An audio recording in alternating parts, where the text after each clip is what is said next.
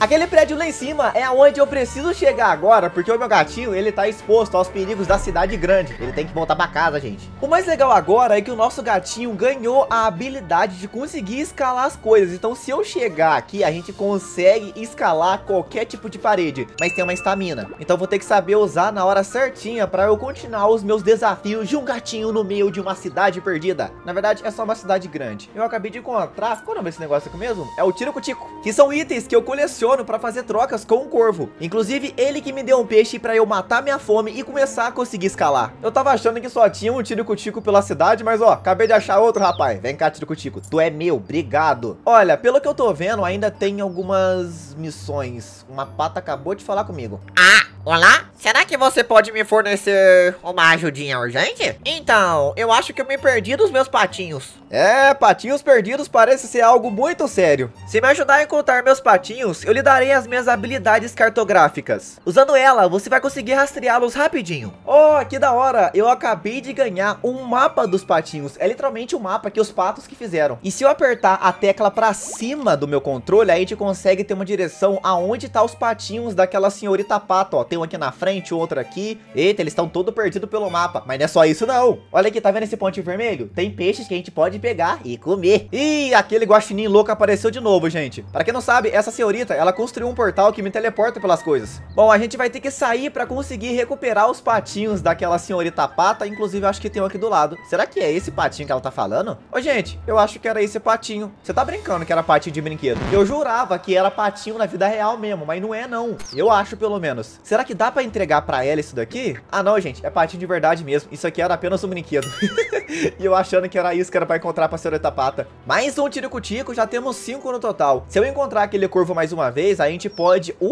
pera aí que tem um passarinho ali, ó. Ah, ele fugiu. A gente consegue pegar os passarinhos e eles me dão pena. Eu que não sou bobo. Antes de eu ir atrás de pegar aqueles patinhos, eu vou pegar o tico-tico que tá aqui perto. Eles é muito importante, esses itens. Já consegui pegar 7 deles. Parece que ali em cima daquela máquina também tem um tico-tico. É bom sempre pegar o máximo que a gente conseguir, porque lá pra frente nas missões a gente vai usar isso daqui. Eita, aquele ele tá longe. Eu consigo chegar nele, será? Vamos ver? É, não consigo. Me faltou feijão aqui. Pra chegar até o primeiro, eu precisaria passar por esse cachorro, mas ele não deixa eu passar, ó. Se eu chego perto, ele fica com raiva de mim. Dá pra eu achar algum osso por aqui e colocar dentro da vasilhinha dele pra ele ficar... Aqui, ó, achei um osso já. Assim a atenção dele fica totalmente nesse osso, eu consigo, ó, meter o pé, ele nem vai ver que eu tô ali. Solta o ossinho. Aqui, cachorrinho, vai lá. Pronto, já feliz. Valeu, garotão. Obrigado e tchau, passei. A guaxinim doidona apareceu de novo. Eu não vou usar teu portal não, depois eu uso. Tô com outro objetivo agora. Gente, parece que tem um patinho aqui dentro. Olha só, eu vou abrir o mapa e se eu andar reto, eu acho que eu vou encontrar ele. Será que a gente consegue escalar essa parte? Aqui não dá pra entrar. Talvez ele esteja dentro dessa feirinha aqui, ó. Tem algumas frutas, algumas coisas. Será que eu encontro um pato aqui dentro? Pelo que o mapa tá falando, é pra ele tá aqui. Eita, peguei um passarinho, ele tava cheio de tico-tico. Olha isso, só com um a gente encontrou 3. Olhando pelo nosso mapa, dá pra ver que tem um patinho perto da cenoura. E como vocês estão vendo, aqui é uma cenoura. Só que o lugar que o patinho tá é em cima desse prédio. Mas como é que eu vou chegar lá em cima, gente? Não tem nem como a gente chegar lá. Eu sou um gato, eu não sou um avião. Se essa porta aqui atrás estivesse aberta, a gente conseguiria subir. Porque aqui do lado tem uma forma de eu escalar até o topo. Será que se eu conversar com essa gatinha, ela me fala alguma coisa? E aí, eu sou o prefeito. Se eu não puder ajudar, ninguém mais pode. Mas primeiro você precisa ajudar o prefeito a tirar o cochilo. É o mínimo. Aquele gatinho chamado prefeito, ele vai me ajudar, só que com uma condição, ele quer dormir. E se eu quebrar todos os jarros que existem aqui dentro dessa loja, aquela senhorinha vai ficar ocupada e não vai mais mexer com o gato. É por isso que ele quer que eu faça isso. Então assim, a gente já sabe a traquinagem que eu vou ter que fazer dessa vez. Como eu sou um gato, eu vou ter que sair escalando por tudo. E aí aqui em cima que eu faço, ó. Pô, cai pra lá, jarro. Tá, não era pra ter caído na parede, mas deu certo. A gente conseguiu quebrar primeiro o jarro. Ih, a senhora me viu. Vamos correr, gente. Ela tá com raiva de mim. Pera, não acabou não, afim. Tem mais um ainda, ó. Já foi mais um. Fica com raiva não, que não acabou. Tem outro. Agora eu vou pular em cima daquelas frutas, porque o outro jarro que eu preciso quebrar, ele tá em cima das melancias. Joga ele pra baixo agora. Toma. Aí, minha senhora. Agora você tem coisa pra pra fazer e o prefeito consegue dormir em paz. E a ajuda dele foi me dar uma cara de eca. Só isso. Ele não me ajudou em mais nada. Que gato mais safado, cara. Eu ajudei ele a descansar e ele não quer me ajudar a conseguir abrir aquela porta? Ah, tá. Mas a moça abriu, querendo ou não, porque ela teve que pegar as coisas pra limpar o chão e agora a porta tá aberta e a gente pode passar aqui pro canto. No fim das contas, até mesmo sem querer, aquele prefeito me ajudou. Posso pegar isso aqui, ó. Se eu não tiver errado, é um item de skin pra gente equipar no meu gato. É, eu ganhei um chapéu de banana. Assim, não ficou mais legal que o de morango, mas dá pra usar por enquanto. E como eu tinha falado, pela ventilação a gente vai conseguir subir até aquele prédio aonde eu vi que tem o primeiro patinho. Isso é se eu conseguir escalar.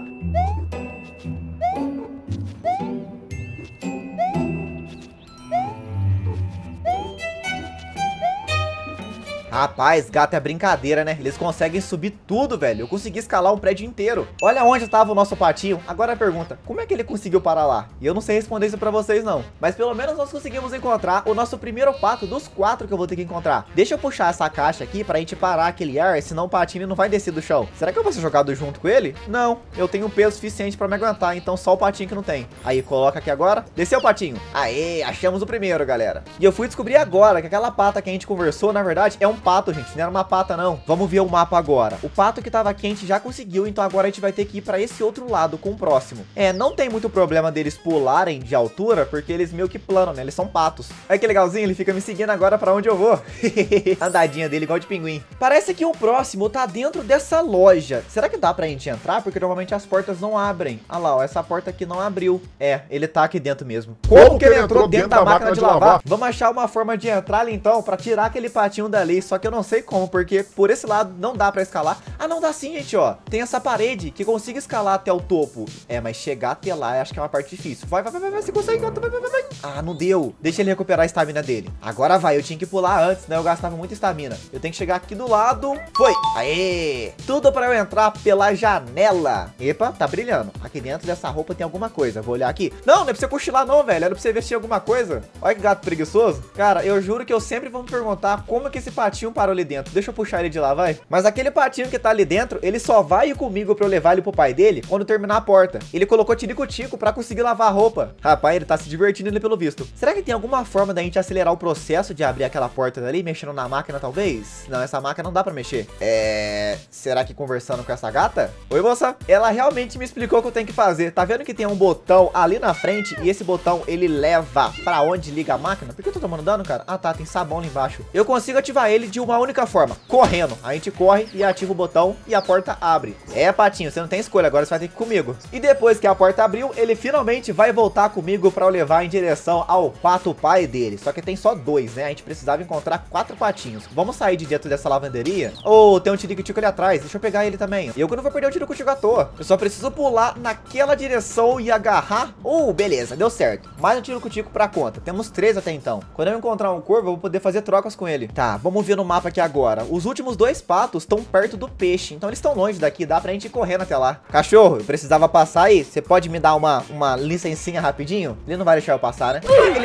Com certeza vai deixar eu passar, não seria tão fácil. Vamos arrumar alguma forma de chamar a atenção daquele carinha. Ali atrás eu tô vendo que tem um osso, ó. Se a gente colocar lá, ele fica disperso. Mas só dá pra fazer isso indo por trás. Então eu acho que eu vou ter que escalar essa parede mais uma vez, porque eu não consigo passar por ali. Essa briga de cachorro e gato é algo que nunca acaba, pelo amor de Deus. Nessa direção parece que tem outro patinho também. Acabei de chegar perto de um. É dentro dessa loja de jogo? Ah, é. Olha lá, ele tá jogando. Ô, sua pilantra, teu pai tá te procurando e você tá jogando. Mas ele só vai vir comigo depois que a tela parar de passar as coisas. Ou seja, nunca, porque aqueles jogos, eles ficam infinitamente passando a tela. Eu vou ter que desligar ele pela tomada, senão esse pato não vai vir comigo. Eba, tirico-tico, deixa eu pegar. Valeu. Será que dá pra desligar essa tomada correndo nela? Não dá. Mas a gente pode tacar água usando esse balde pra desligar da tomada direto. E eu vi aqui agora que tem uma alavanca que a gente consegue girar. Dá uma olhada nesses canos azuis. Tudo isso aqui é o que vai ativar depois que eu girar a alavanca. Tá, eu ativei alguma coisa. Ah, não. Só tirei um refrigerante ali da lata. Será que dá pra eu pular até ali em cima e agarrar? Não dá. Eu teria que ir por cima, né? Vamos dar uma pequena escalada pelas coisas pra ver se eu consigo chegar até lá. Mais um tirico-tico. Dá pra eu subir até esse outro lado aqui, ó? Eu acho que dá pra gente pular, gente. Eita! Passei pelos canos. Isso aqui foi mais fácil do que eu imaginei. Ah, é porque na verdade eu vou ativar por cima, não por baixo, ó. Eu vou puxar isso daqui.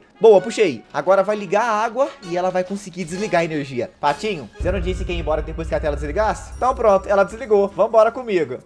Já foram 3. O último que tá faltando não tá muito longe daqui não. Ele tá nessa direção pra esquerda. Vamos pra ela aqui agora. A gente vai passar por uma parte da cidade que eu ainda não tinha descoberto. Cadê? Ué, eu tô perto daquele patinho já. Será que é aqui dentro? Olha isso, a gente vai ter que entrar dentro dessa parte aqui, ó. Mas o cachorro ainda tá daquele lado. Ele não vai deixar eu passar. Ah, gente, tem uma janela aberta. Vocês sabem que eu sou entrador de janela profissional, né? Aqui, ó. Tem até o tico-tico aqui pra gente de graça. Vem cá, tico-tico. Valeu. Algum patinho aqui dentro? Deixa eu ver. Não, tá limpo, mas tá apontando pra cá. Deixa eu pular aqui só pra confirmar mesmo. Eu não tô vendo nenhum patinho aqui. E se eu passar pelo duto, eu vou chegar em algum lugar diferente? Dentro do supermercado, eu acho que é aqui. Vou só pegar aqui mais um tico-tico que tá no meio do duto. Nossa senhora, não tem sol não. Descobri uma fonte desses itens infinita. A gente pegou um tanto só aqui dentro. Eita, aqui tem mais, ó. Tem um jarro gigantesco que eu quebrando, a gente consegue pegar vários. E aqui em cima também tem mais um pouco. Caraca, bom saber. Quando eu precisar de mais tico-tico, a gente vem no supermercado. Achei o patinho, dentro da água. O que você tá aprontando aí, meu filho? Já eu converso com você, viu? Só eu pegar esse tanto de tico-tico que não dá pra eu pegar, porque tem um ventilador me jogando pra frente. Ei, bagunça, minha senhora. Não tá limpando esse mercado, não? Na realidade, eu acho que é exatamente isso que ela tá fazendo agora. Limpando. É por isso que o mercado tá fechado. E como eu imaginava, ele só vai embora comigo depois que eu tirar ele dentro desse laguinho, que ele acha que é um lago, mas na verdade é só uma poça de água. Você tem um pano de chão aí, moça, pra me ajudar? Que eu preciso de um pano de chão. O que isso aqui é? Um lugar pra eu dormir? Gente, gato dorme em todo lugar. É incrível isso, né? Ele tá dormindo agora em cima de uma impressora. Já deu, né, gato? Tirou até uma foto ali embaixo. É, só que ela não ficou uma das melhores. Dá pra eu usar esse esfregão pra passar pela água? Não dá. Pera aí, eu consigo puxar o ventilador. Então se eu puxar ele até onde o patinho tá, eu vou empurrar ele pra frente.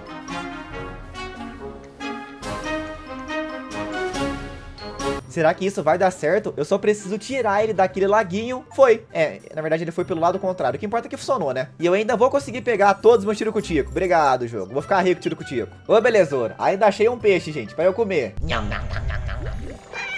É, só que a moça não gostou muito de eu pegar o peixe da loja dela não, gente. Eu acho que não era pra eu ter feito isso. Não sabia que era proibido pegar um peixe que tava exposto. Deveria ter uma placa escrito, proibido pegar. Deu tudo certo. E a gente conseguiu achar todos os 4 patinhos que estavam perdidos. Na verdade, eles não estavam perdidos, né? Eles saíram pra fazer brincadeiras aí pela cidade. Senhora Pata, encontrei todos, viu? Tava tudo fazendo bagunça. Legal que depois que eu trouxe eles pro pai Pata, eles começaram a brigar. E ele vai me dar uma recompensa. Ah, mais um chapéu, cara. Me daria um tico-tico, eu ficaria mais feliz. Tá louco, é todo mundo dá chapéu.